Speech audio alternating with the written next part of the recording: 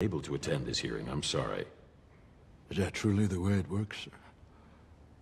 You fight for your country, you lose so much that was dear to you, and then you're done with? The uniform's forgotten, you have no voice.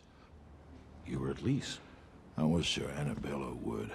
Twice decorated, I see. Yes, sir. I take it you are the private's father? I am, sir. Thomas Doss. Then, as a former military man, you know there are laws here. Sir, I know the law, and I know my son is protected by those laws. They're framed in our Constitution. And I believe in them as he does. They're why I went and fought to protect them. At least that is what I thought I was doing, because if it wasn't for that, then I have no idea what the hell I was doing there, sir. Thank you, Corporal Doss. Let me have the letter.